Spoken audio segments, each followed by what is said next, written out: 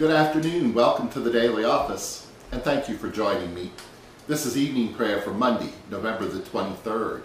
It's the final week of the church year, and week 7 in our psalm cycle. And please pardon the background noise. We're having scattered showers this morning. The scripture for this service, Psalm 106, verse 19 to 42, and Matthew 19, verse 1 to 12. And please join me in singing verse 5 of Psalm 95 to the tune of Pure Nobis. 40 years I grieved with them, my people gone astray. In my anger swore to them, my rest they shall not enter.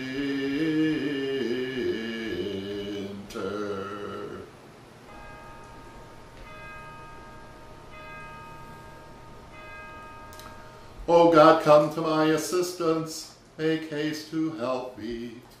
Glory to you, source of all being, eternal Word and Holy Spirit, as in the beginning, so now and forever. Amen.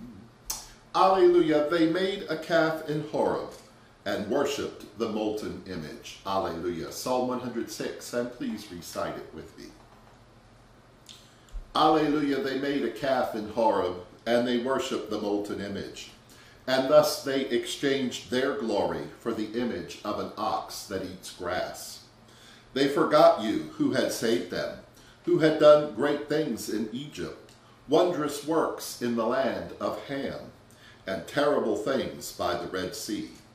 And you would have destroyed them had not Moses stood before you in the breach to turn away your wrath. They despised the pleasant land and did not believe your word. They murmured in their tents and did not listen to your voice. And so you lifted your hand against them to overthrow them in the wilderness, to overthrow their children among the nations, and to scatter them in the lands. They joined themselves to Baal Peor and ate the sacrifices of the dead. And thus they provoked you to anger with their acts. And a plague broke out among them. And then stood up Phinehas and executed judgment. And so the plague was ended.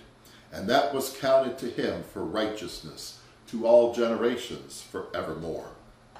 They angered you at the waters of Meribah, so that Moses was punished for their sakes, because they provoked his spirit, that he spoke rash words with his lips. They did not destroy the nations which you commanded them, but they mingled among the heathen and learned their evil ways, and they served their idols, which were a snare to them. They sacrificed their sons and daughters to devils, and shed innocent blood, the blood of their children, whom they sacrificed to the idols of Canaan, and the land was polluted with blood. Thus they were defiled by their own acts, and went a-whoring with their own inventions. And so your wrath kindled against them, and you abhorred your own inheritance. You gave them into the hands of the heathen, and they that hated them ruled over them. Their enemies also oppressed them, and they were brought into subjection. Glory to you, source of all being, eternal Word and Holy Spirit, as in the beginning, so now and forever. Amen. Alleluia. Alleluia. They made a calf in Horeb and worshipped the molten image. Alleluia.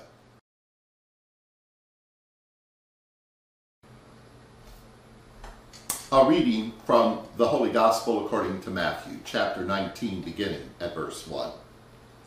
Now, when Jesus had finished saying these things, he left Galilee, and he went to the region of Judea beyond the Jordan. And large crowds followed him, and he cured them there.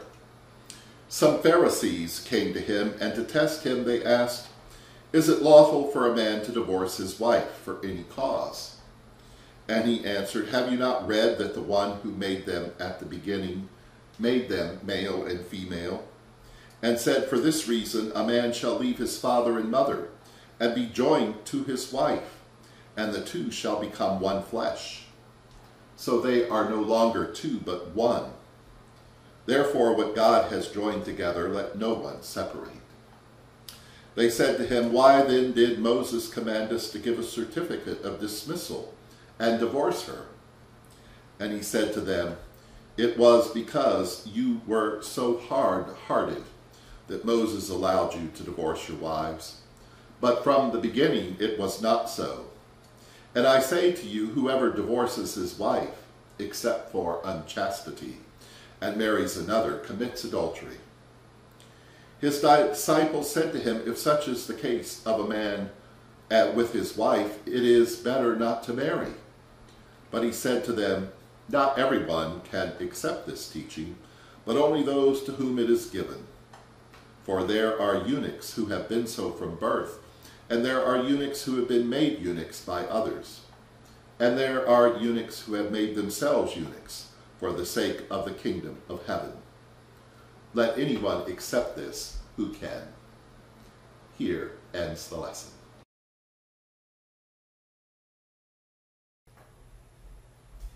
And now let us offer our prayers and petitions, and please respond, "Hear us, tender God." For those who are strangers and travelers, that we may welcome them as Christ. And for those who are alone, we pray. Hear us, tender God. For the sick, especially Paul and Bill. For the aged and the infirm, especially Marjorie and Brother Ronald Francis. That they may be protected and find courage and hope in your mercy, we pray. Hear us, tender God.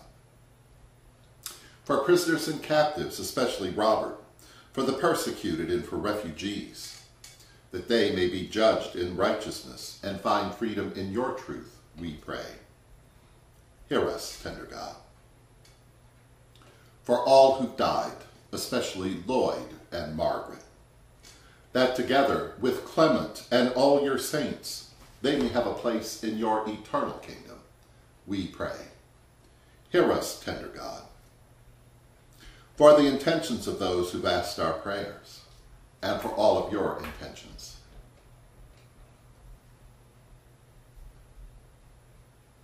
We pray.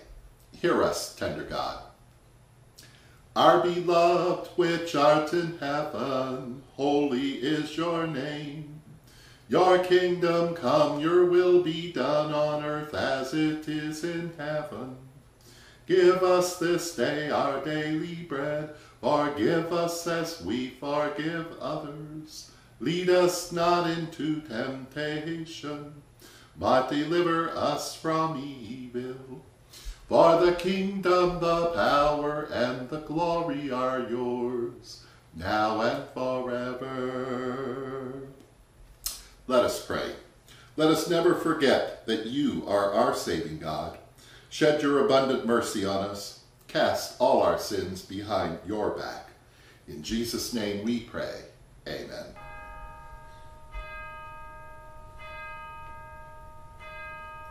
We trust in the mercy of God forever. And may the God of hope fill us with all joy and peace in believing through the power of the Holy Spirit. Amen. Alleluia.